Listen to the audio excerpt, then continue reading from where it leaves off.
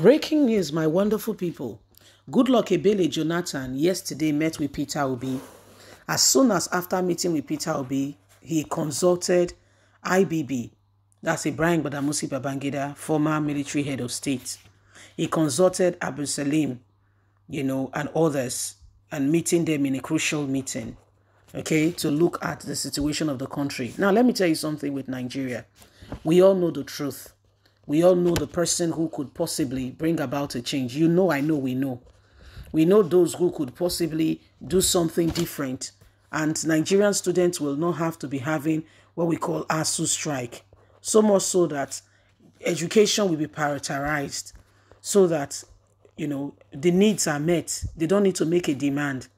There is someone, the Minister of Education is monitoring education, making sure that things are done decently and in order. Yes?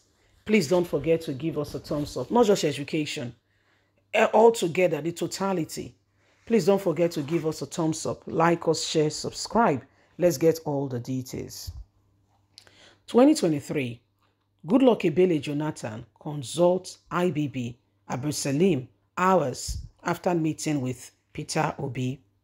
Barely hours after he met with the Labour Party presidential candidate, Mr. Peter Obi, former president of Nigeria Goodluck Ebele Jonathan, yesterday held closed-door meeting with former military president General Ibrahim Babangida, IBB, and former head of state General Abdulsalami Abubakar. Jonathan met with former leaders in Minna, Niger State. He was received at about 1:30 p.m. at the Minna International Airport. He spent about an hour each in the residence of the former president, discussing matters of state importance. Recall that the former president Olusegun Obasanjo had also met with the two former heads of state barely 2 weeks in Minna ago. Speaking to journalists after his meeting with Abubakar, Jonathan urged Nigerians to select leaders who will take the nation and the national interest important above self-gratifications. The former president said, "We all wish our country well, especially for the young people. Vote wisely. Don't throw away your vote.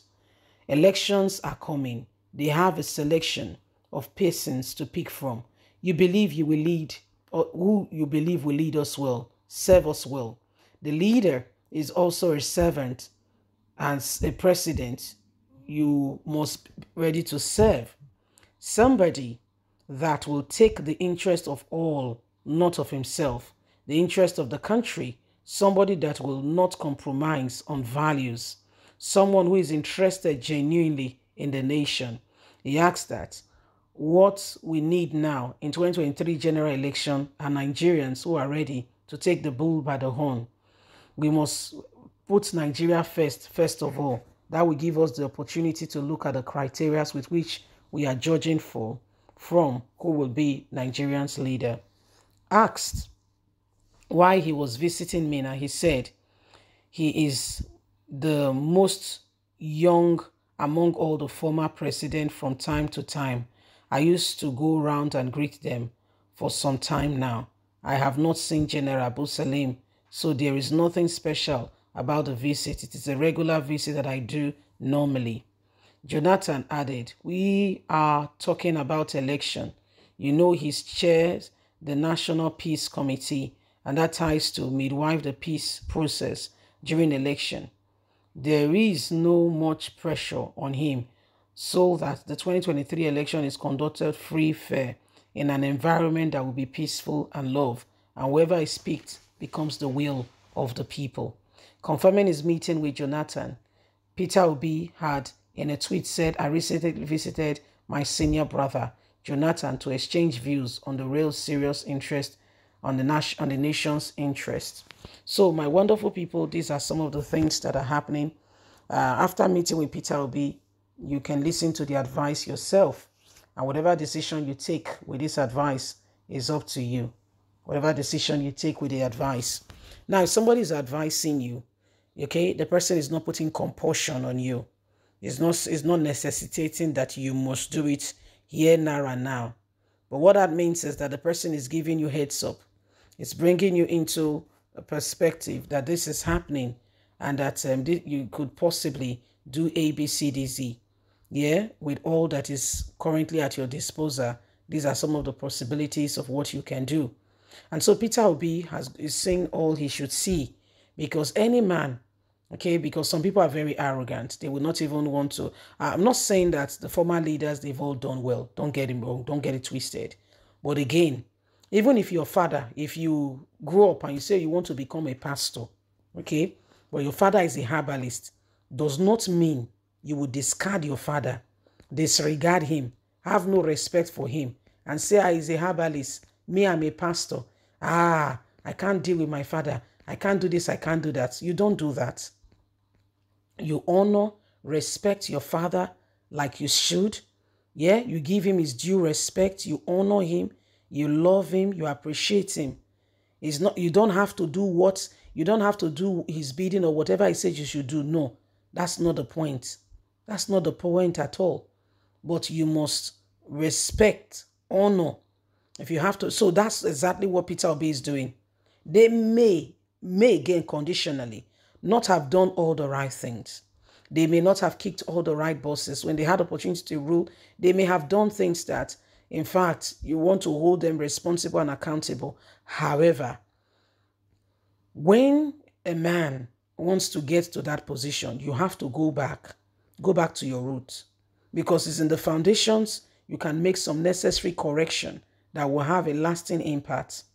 If you notice that there is a crack on the wall, it's not for you to just go and stitch it up and just patch it up and just, no.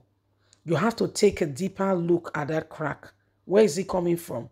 Where's the crack and how is it going? Because if you patch it up, it may still break.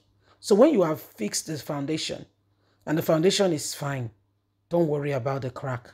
It will, so long as you fix the foundation, you are sure that the crack will become fixed up. So these are some of the things that are sincerely happening. And Nigerians, it is time to forge ahead and to ensure that we are having good leaders and honest people who could possibly, okay, help us in the direction of the affairs of this country, so that we can have a nation that we are proud of. The days of allowing or letting some individuals, some people, to just come into our political space, all in the name of leadership and direct this country, should be far and should not longer be respected or viewed as a perspective. We must begin to align on the premise of what we want. Okay, how is the nation? How are things going on? If we can begin to put those things in order, then we can begin to see that truly, sincerely speaking, we are making progress, we are moving forward, and things can become what it ought to be. So we need to begin to put all that into perspective. Nigeria is a nation that does not belong to some people. It belongs to us. So let's not give our opportunity and our chance to those who do not care. Bye for now.